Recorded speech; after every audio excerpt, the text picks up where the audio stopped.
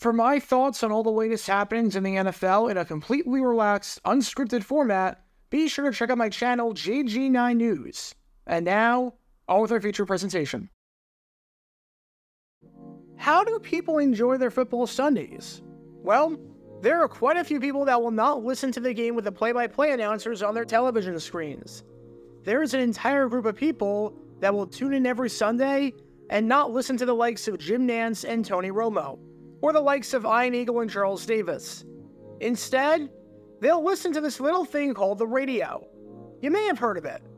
Listening to games on the radio is something that many fans do, either because they're not able to be by their television sets, or because they have some sort of vision problem, and the radio broadcast does a better job explaining what's going on to them than the television broadcast does. And this is more applicable in baseball than football, but there are some people that love their radio team so much that they'll mute the television and sync the radio broadcast up with their TV so they can listen to their radio team while watching the game. There are many reasons why people might prefer a radio broadcast over a television broadcast, such as the quality of the commentators and the topics that the commentators will talk about. Whereas a national broadcast with national commentators has to be neutral, the radio broadcasts are team-specific, so you're only hearing the things that you want to care about, and the announcers know more and are capturing the spirit of the fan base better than national commentators, who might only work one or two of your team's games all season. In other words, listening to the radio or alternate broadcasts to get your football fix isn't anything that's going away anytime soon. And speaking of not going away anytime soon, we're just getting started over here, as we post every single day about the weird and wacky history of the NFL. So if you like that sort of stuff, be sure to hit that like button down below, subscribe, and turn on the notification bell so you don't miss a single video that we post on the channel. Thanks in advance for your support, as we are so close to hitting 60,000 subscribers. But today, during this game right here that you've been watching this whole time, we've got quite the radio controversy for you. Because during the 2000 game between the Minnesota Vikings and the New England Patriots, just as we were starting to navigate and understand the World Wide Web and everything that was the internet, we had a bizarre controversy regarding a broadcast of the game that deserves a deep dive nearly a quarter century later, where the Patriots denied the Vikings the opportunity to broadcast the Patriots-Vikings game. The real story from this game wasn't what happened on the field, but rather what happened off of it. And we're taking a look at that today, because this is the story behind one of the craziest broadcast controversies of the entire 2000 NFL season. Before I talk about the actual incident in question and the bizarre controversy from a broadcasting perspective, we need some context to understand not just the importance of this game, but how the game itself was going. It's September 17th, 2000.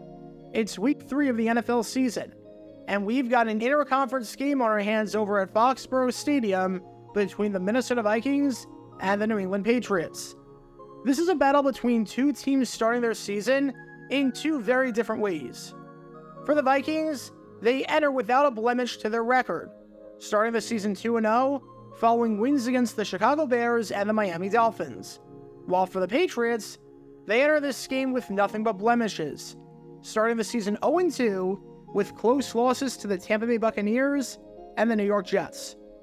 For the Patriots, this game felt like a must-win, seeing as, excluding the strike-shortened 1982 season, only 4 teams in NFL history by this point made it to the playoffs after starting 0-3. If you get to 1-2, you put yourself back in the thick of things, but if you lose each of your first 3 games, you give yourself no room for error the rest of the way, and your season is just about over before it even began. And for the Vikings, well, let's just say that you've got an incredible chance at making the playoffs if you start a season 3-0. I think that goes without saying. And the good news for the Vikings was that during this game right here, they prevailed. It wasn't always the prettiest, and the Vikings didn't score a single point in the second half. But it didn't matter, because when all was said and done, the Vikings won the game by a final score of 21-13. Minnesota scored a touchdown on each of their first 3 drives of the game and never looked back, and slowly but surely churned time off the clock and worked their way down the field throughout the contest, as the Vikings had 3 drives go for at least 12 plays, with their first 2 drives of the game resulting in a combined 33 plays. Minnesota dominated the time of possession, holding onto the ball for roughly 40 minutes, and they were super efficient on 3rd down, converting 10 out of 17 opportunities, or 59%. And when Minnesota's defense needed to make a stand, they did, as on multiple occasions, they stopped the Patriots on 4th down in the red zone. Again, it was not a pretty game by any means, as things were definitely a bit sloppy after Minnesota's first 3 drives. But the Vikings got the job done, and that's all that matters. And if you wanted to stay tuned to the action as a Vikings fan, and wanted to experience your team winning this game to keep their undefeated season alive, there were quite a few ways to do it. Option 1 was, as you might have been able to tell based on everything you've been watching this entire time, watching the game on TV. Option 2 was to listen to the game on the radio, listening on WCCO AM, the official radio station of the Minnesota Vikings. But because this was 2000, and we were starting to progress from a technological standpoint, there was a third option, and that was the internet. Because the Vikings had a genius idea back in 2000 to produce a webcast of all the games, and have a separate broadcast online where you could listen to the game. Obviously, you couldn't watch the game, but if you didn't have Sunday Ticket, and you couldn't listen to the game because WCCO-AM was outside your territory, and the signal wasn't strong, then you could listen to the game anywhere in the country as long as you had reliable internet access. Today, plenty of teams have webcasts, but back in 2000, this was sort of revolutionary, and the Vikings were, quite literally, the first team to do this, so they were entering uncharted territory. So the Vikings figured that they'd be able to do this webcast from Foxborough Stadium without any issue. They figured that this would go off without a hitch, just like every other webcast they had done thus far. Well, not quite.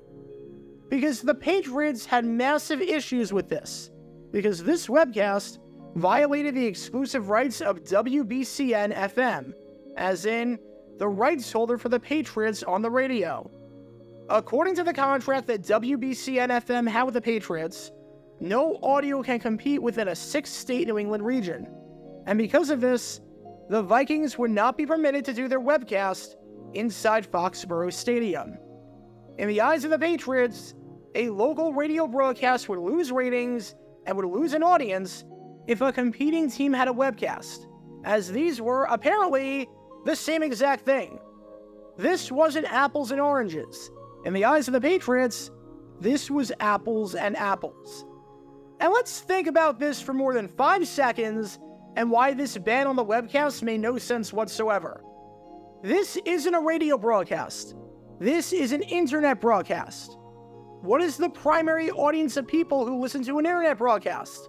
Simple. It's people who don't have access to the game. You go by your computer and you listen to the game because your radio station doesn't pick it up, and because you can't watch it on television. No one's listening to the webcast in their car, or their phone, or anything like that. Not back in 2000, at least. In 2000, there was a very specific set of people who would listen to the webcast, which was basically an alternate broadcast. So let's think about this. Who on earth would even listen to the webcast in the New England area? How would this be competing with anything? If the primary audience for a webcast is people at home, guess what? Every home in the New England area, because the game wasn't blacked out, would be getting the Patriots-Vikings game. Look, there were times growing up before we got Sunday Ticket that I had to listen to Jags games on the radio. But when the Jags were on TV, guess what? I didn't listen to the radio broadcast. I watched it on TV. And everyone in the New England area was going to do that here. The webcast fills a very specific need that wouldn't be applicable here. It would not be competition. And even then, and even if someone wanted to listen at home versus watching the game on TV, either for superstitious reasons or for vision reasons, or anything else, guess what? The Vikings webcast is themed toward the Minnesota Vikings. In the New England area, are more people Vikings fans or Patriots fans? Do more people like a random team in Minnesota or their local team? I'm going to take a wild guess and say that they like their local team. So people in the area, if they have to listen, are going to listen to the radio broadcast from their local team that talks about their local team and that they're accustomed to listening to for so long. Think of it like preseason broadcasts. You much rather watch your local broadcast than the broadcast of the visiting team where all they talk about is the opposing team. No one, not a single soul in the New England area, would be listening to this game on the freaking Vikings webcast. The Patriots are creating a problem with the Vikings here that quite simply does not exist. No one in those 6 states is a Viking fan who would be at home but not watch the game on TV and would think that the webcast is their best way to tune in, especially at a time where just 42% of homes in the United States even had internet access in the first place, and when many people still had dial-up internet. It's almost like the NFL being worried about losing viewership to the Super Bowl because of a Tom Grossi broadcast of the game. Like, those are two completely separate things for two completely separate audiences, and no one is missing the Super Bowl to watch Grossi's broadcast of the Super Bowl where he doesn't show the game. And even despite all of that, the Vikings were more than willing to compromise on the matter. If this was such a big deal to the Patriots, fine. We'll black out our webcast to any states in that 6-state New England region. And this was at a time where VPNs did not exist, so there was no way to circumvent that. If you were that worried about this Vikings webcast taking listeners away from your radio broadcast, we'll black out the game in those territories. And on top of that, we'll even have pop-up notices throughout the game reminding people to tune into WBCN to listen to the action. It's insane that it had to come to that point, but it seems like a pretty fair compromise. If you were in that 6-state region and you wanted to listen to the game without watching it, you had to do it via WBCN, even if you were one of the 0 people in the region who would have contemplated tuning into the Vikings webcast. And still, the Patriots denied that request. The Patriots said, tough luck. You're not doing your webcast from Foxborough Stadium. If you want to do your webcast, obviously we can't stop you. But it's sure as heck not going to be at our stadium. You're going to have to do it at a completely separate location off of a television screen. And let's just put it like this. Calling a game off a TV screen is a heck of a lot different than calling a game in person. And not in a good way. There's a reason why the NFL in 2020 mandated that all announcers were in person for the games, and they couldn't call games remotely from home. The experience is completely different, and you can tell when an announcer is in person versus somewhere in a studio. TV angles don't always tell the full story, and how you broadcast a game on television is very different than how you broadcast a game for an audience that can't see what's happening and is reliant on your words and your words alone. A TV broadcast is about showing, not telling, and a broadcast like a webcast is the exact opposite. When you're relying on a TV screen to call the action, and when you're relying on a director cutting to the right shots, especially when that director is not even in your ear because it's a completely separate company and completely separate thing trying to accomplish something completely different, it's brutal. There's no other way to say it. It's absolutely brutal. As an example, a key part of webcasts and radio broadcasts and the like is the play-by-play man saying who the receivers are from left to right on the screen. On a TV broadcast, however, you might see a close-up of the snap and might not even see the 11 guys on the field until after the ball is snapped. It's a completely different experience and a completely different way of calling the game. And it was going to make life for the Vikings webcast crew a living nightmare. And to say that the Vikings were livid about this would be putting it lightly, with Executive Vice President Mike Kelly saying on the matter, "We think the internet broadcast is supposed to be different from a regular radio broadcast.